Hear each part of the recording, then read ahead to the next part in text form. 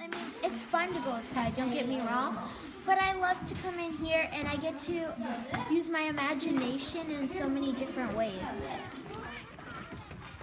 What I decided to do was do a club, and we would have challenges, weekly challenges.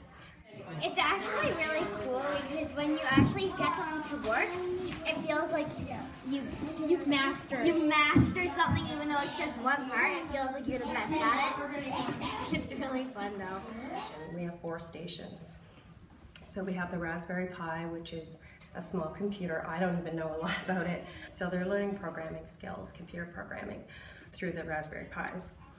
Then we bought Makeys, and they are another programming type device that allows children to be creative and inventive. They were created by some students at MIT, and essentially kids can make a controller. They can hook up anything that they could do with their keyboard with this device. So we also have little bits, which are electronic bits that are magnetized, and the kids can create circuits. And there's different projects in the little instruction books, so I've been challenging them so far just to learn the basic circuits, try to figure out how to make things work. And then we also have some engineering stuff, so building, designing, creating, but basically I let them, I give them challenges to try and get them to explore and expand and try new things, but I also give them time to just free explore or pursue things that they would like to do. The goal of this whole contraption now is to make the pig go flying. Everything that we're doing in here definitely connects to curriculum. There's so many different ways for kids to represent themselves and their ideas. You see kids that maybe wouldn't feel as successful showing you their ability to complete a task, to be successful, to be smart, and to achieve. I feel like I know a lot more. I feel like I can do a lot more and achieve more. A lot smarter.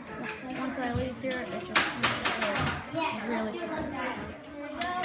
Oh, how does that not work? They're grades 4 to 6, and they do mingle with each other, maybe as they might not on the playground, because they end up at a station together working on something, and they'll inevitably start problem solving or collaborating. I don't even think sometimes they notice that they're doing it, but it's just kind of the natural way we do business in here. I've seen kids at the Raspberry Pi using Scratch wanting to make a character do a certain motion or a certain action, and they see another child next to them doing that. How did you do that? What did you do?